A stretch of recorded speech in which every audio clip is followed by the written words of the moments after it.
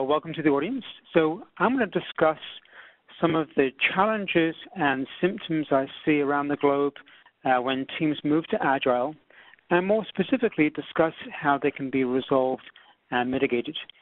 You may not have all of these challenges, but you may recognize some of them that you'd really want to kind of see fixed and address. And I would say in the big picture, I still want to keep people doing Agile Scrum if that's their choice. So there are a lot of benefits of doing Agile for feedback loops, et cetera, and early testing. We don't want to break that. So we'll discuss how to fit these things into an Agile space or an Agile world to get the benefit out of them without breaking things that are already there. So a little bit about the Scrum and Agile, just kind of one slide. What to use from the manifesto.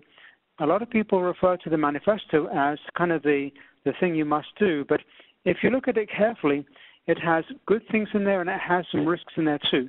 And I want to point out maybe the cause or source of some of the problems people are having if they follow the manifesto a specific kind of way. Typical symptoms, and then I'm going to go through these risks to look out for. There could be problems you're having now, realized risks, or there could be things that you could end up having a problem with later on. And for each one, I'll discuss how they can be resolved. The solutions are not particularly difficult, but they can be very effective and very easy to put in place. So the manifesto, this is put in quotes, is really just a copy from a wiki page version of it.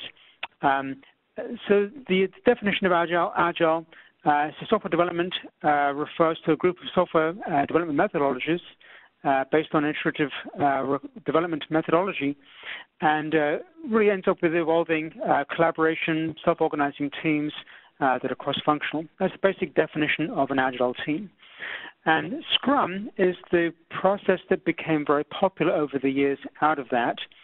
And there were back in the day, maybe 10, 15 years ago, even longer, other methods like extreme programming, Crystal Light, but the one that became popular and the other one somewhat forgotten about is Scrum. So Scrum is a simple predefined set of milestones to do project management. It's very effective. It gives a lot of feedback, but it is just a skeleton framework to be used. And the skeleton nature of it is where there are some things that you can add to mitigate some of those risks.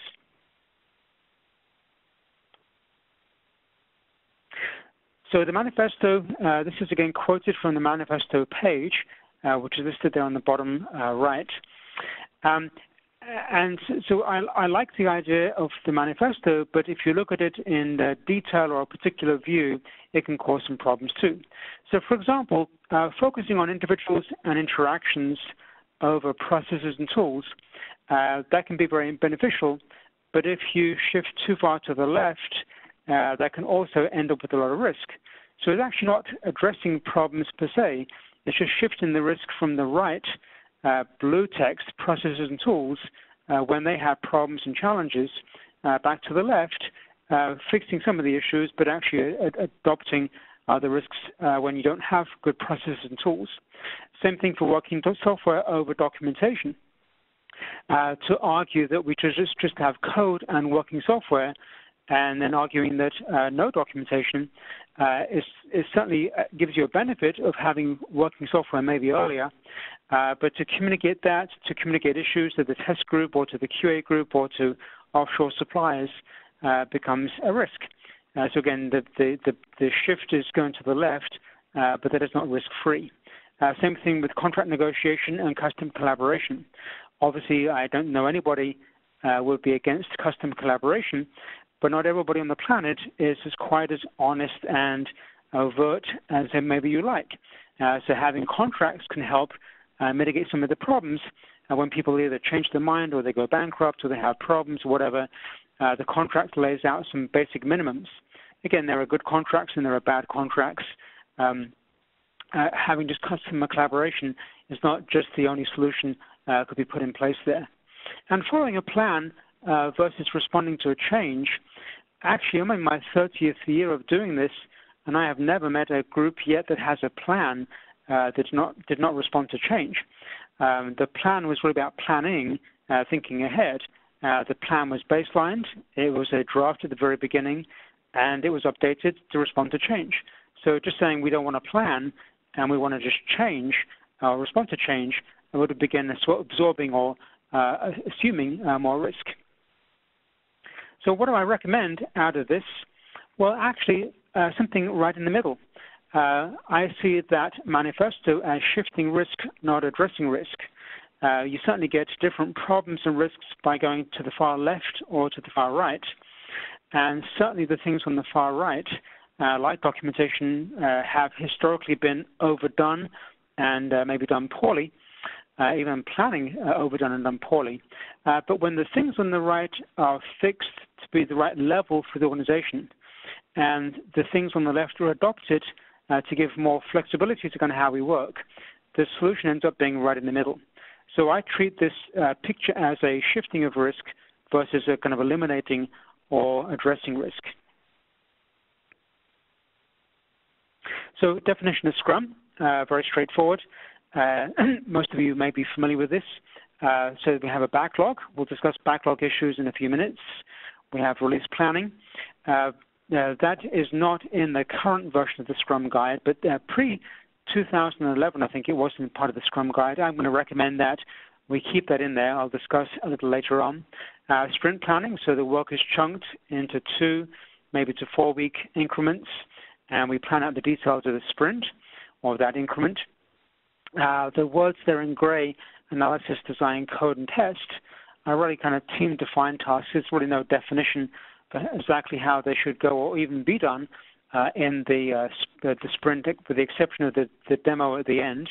Then we have the sprint review, which is the demo to get feedback, which is good, and then the retrospective, which is a lessons learned to figure out really what went well and what didn't go so well, and when and how to correct that. And then, because it's a chunked amount of work, there's a visibility for the next chunk, actually starting it and what it's going to be.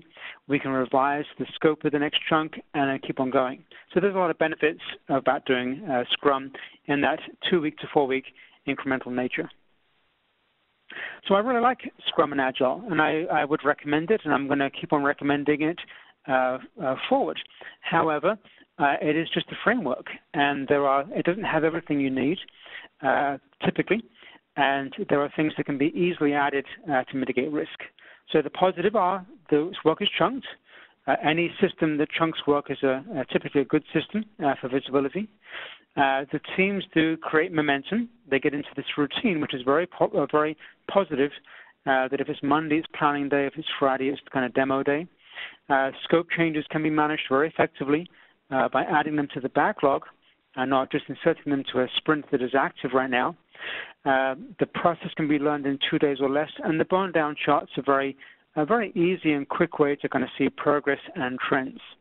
So I will keep all those things. However, if Scrum or Agile is used as is out of the box, as per a kind of a 2-day kind of Scrum, regular Scrum course, or a 60-minute YouTube course, speed can be mistaken for progress.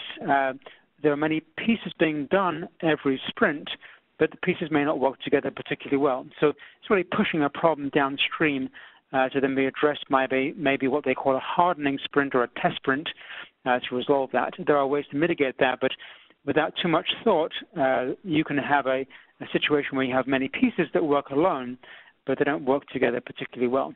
The requirements, we'll discuss requirements in more detail coming up, which is where we have a backlog, but they're one-liners, they're user stories, and a one-liner has a lot of missing information that can be guessed and guessed wrong, so we'll discuss that. If teams live out of a 2-week by 2-week incremental phase, they could be discovering as they go. And if they're discovering really everything as they go, there could be no end in sight. And that can cause people with money and schedules and expectations to become very nervous. So we'll discuss that one too. I'll discuss design because design is a huge debate in software. It has been a debate for at least my existence